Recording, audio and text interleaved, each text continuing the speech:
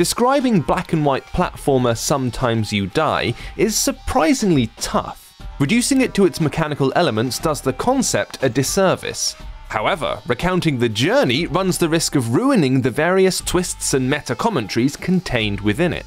It asks you to think about what a game is, what you consider fun, and what you're prepared to endure in the name of entertainment. That may sound a bit pretentious, and at its heart Sometimes You Die is just that, but it's none the worse for it. Mechanically, it's a simple platformer. You move a black square left or right through a series of single-screen areas to reach an exit. If you die by hitting a cluster of spikes, for example, you leave the corpses of your failure on screen. This allows you to create makeshift platforms out of your former incarnations to help you solve each puzzle.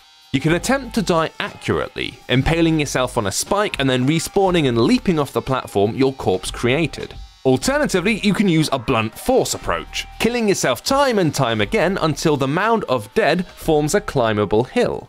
As you move through the monochrome screens, you'll notice lines of text in the background. These offer some insight into what the developer was thinking during the design process.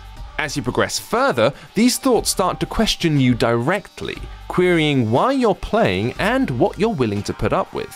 Sometimes You Die is not difficult, at least not at first.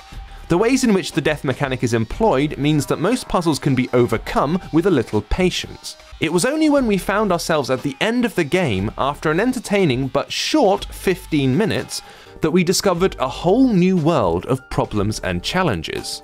While Sometimes You Die offers entertaining puzzles, it's the questions it poses and how it manipulates your expectations that are the real draw. To fully explain these would be to ruin what the game has in store for you. However, we can say it's certainly worth a look if you want a platformer that tests your perceptions as well as your reflexes. This has been James with appspy.com. We review, you decide.